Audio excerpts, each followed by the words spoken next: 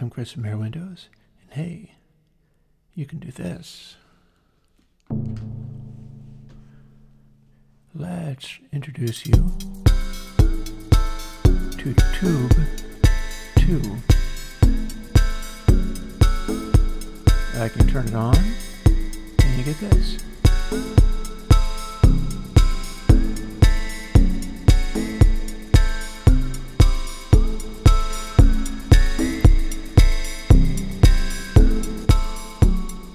Off, on. Note that I have the input pad in here this time. Although you can hear, this is a powerful device. We can turn it down until it's a fairly close match, and it's still giving you peak soft clipping capabilities.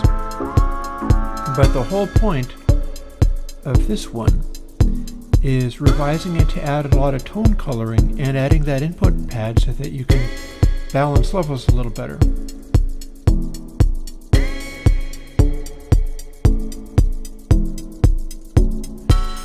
So as you can hear, this is not the same algorithm as the previous one. I've got a lot of asymmetrical distortion going on, and I've also got a strange little thing that tries to make the waveform turn corners in some direction faster than it does in others. It's all pretty weird. But let's turn it off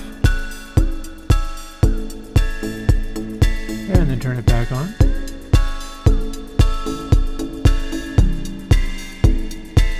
Here's the deal.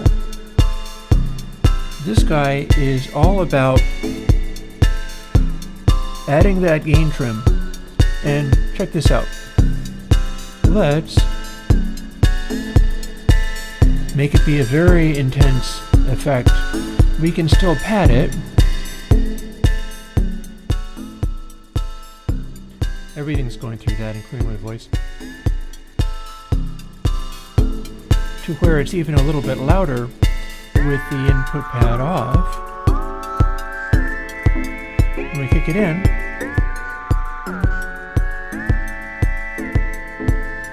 we're getting a nice clip on the extremes, the loudest parts of the sound. Off, on. But of course, seeing as this is a kind of safety clipper,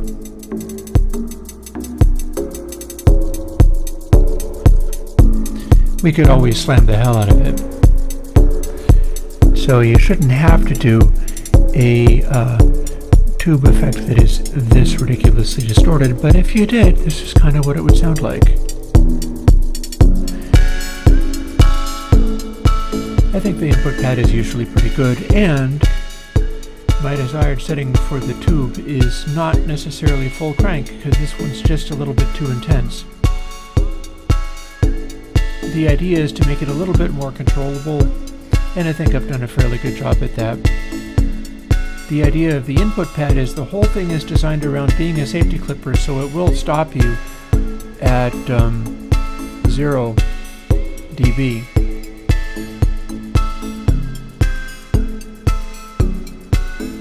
And I hear what you're asking. What about the old tube? Well, that sounds like this.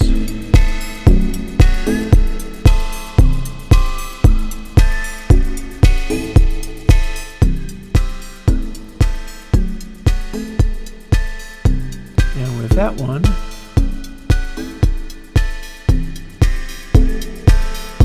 that's what it sounds like when you push it.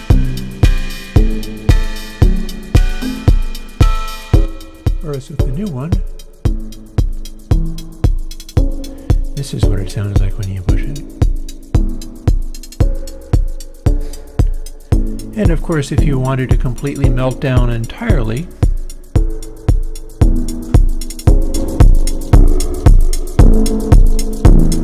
having fun yet?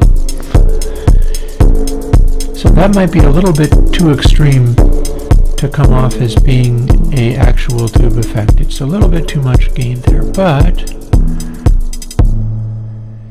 it sure is good and loud.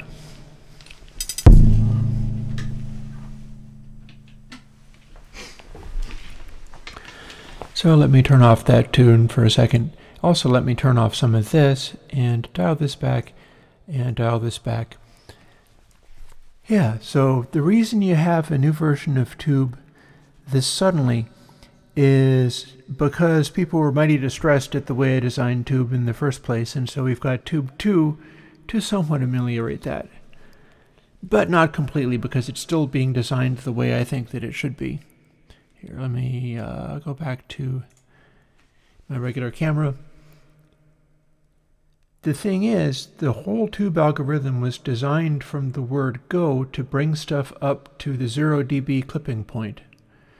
And as such, I have done a little bit of work with various things, such as I'm working on a new version of monitoring that gives you, I'm going to take a moment and check that. There's a new version of monitoring that gives you a pad control so that you can pad the 1.0 to -1.0 0 dB level that either of the tubes would put out and give you an output gain that acts more like it's a limiter controlling the volume of things. And, you know, it's all good. This is a thing where I'm pretty sure with the new input pad control on it, it's going to be a little more manageable. What you heard from stacking up Tube on top of Tube2 is it still gets really unmanageable and like overly fat and stuff. I don't think it sounds very much like a guitar amplifier under those circumstances, but maybe like some strange hi-fi audiophile amplifier being pushed too hard. In any case, this is Tube2. It's got a bunch of new work on the tonality, which I think came out pretty well. And it's got that input pad control to help you get it sort of in check. And I think 0.5, which is about 6 dB down, is pretty good for managing what it does. But the whole thing is still designed around everything's keyed off of distorting at that 0 dB point.